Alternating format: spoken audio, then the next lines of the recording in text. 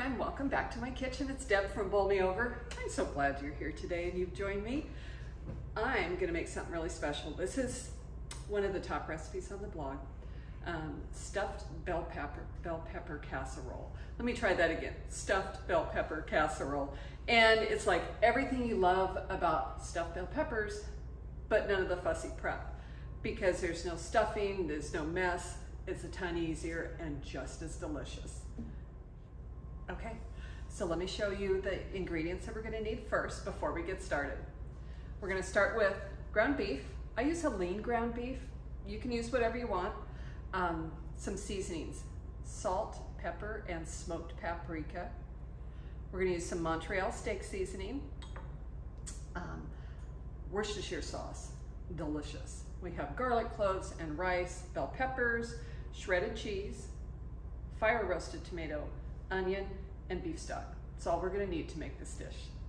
Okay, so we have our ground beef in the skillet. We're letting that brown, and while that's happening, we're gonna chop the onions, the bell pepper, and mince up that garlic. I'll show you how to do all that next. So let's just quickly chop all the veggies, and then we'll get back to cooking.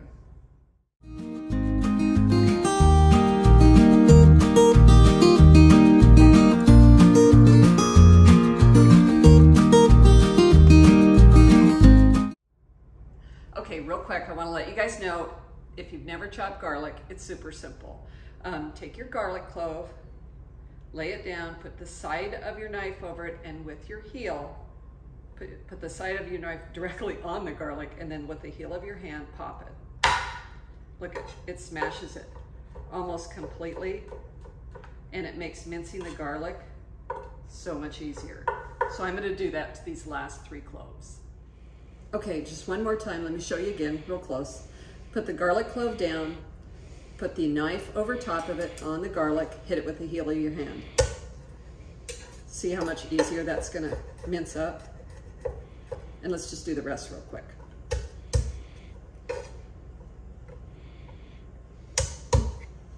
And then you can put it all together and just run your knife through it real quick.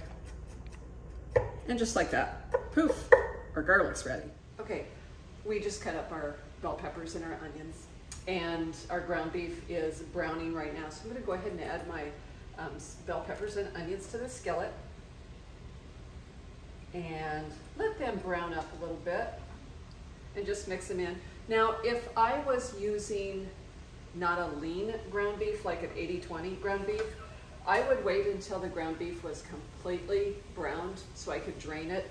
This is super lean, so I'm not gonna worry about draining the beef for this one. Okay, so our bell peppers and onions are just starting to soften. I'm gonna put in that garlic that we minced and the rest of our seasonings. And you know, actually I was just thinking about this. I'm just gonna stir it in really quick. But something special happens to peppers and onions and garlic when they cook. They just become so comforting and warm. The aroma in here is just fabulous. So, okay, so let me put my seasonings in. And again, that was Montreal steak seasoning. And then salt, pepper, and smoked paprika.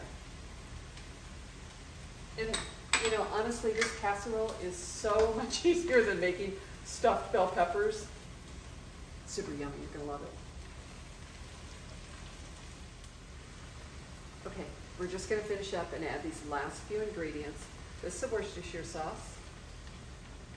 And that's gonna give it that rich, salty flavor. Fire roasted tomatoes. Our rice, because it's a stuffed bell pepper. And then the beef broth. And I'm going to stir this together really quick.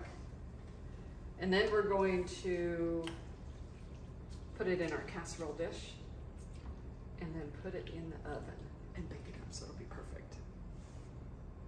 Okay, we're almost done, almost ready to put it in the oven. All we need to do is add about half the cheese, maybe 3/4 of the cheese to the dish. We're gonna save the rest to put on top. And let me just mix it around a little bit. And we're so close.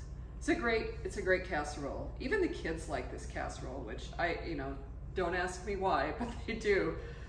It's just so heartwarming and hearty and delicious. It's great for them. Ooh, back to school. Okay, so we're gonna pour the casserole into our baking dish, and I have sprayed that with nonstick cooking spray. Let me just grab this really quick. Okay, perfect.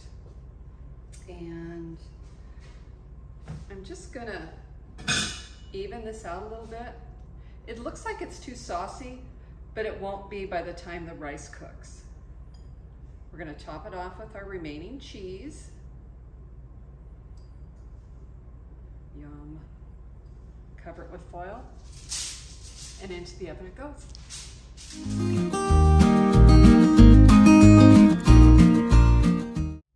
Okay, it's time. Our stuffed bell pepper casserole is done, and it's time for the taste test. So let's give it a try. Now, baking it in the oven is perfect because the rice gets nice and tender, all the flavors come together. It's really a great meal. And of course it's cheesy, so hang on here. It's still really hot, it just came out of the oven.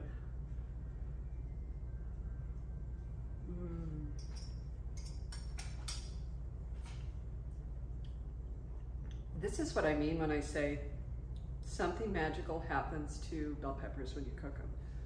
Super yummy, way cheesy, loads of flavor. It's a great casserole.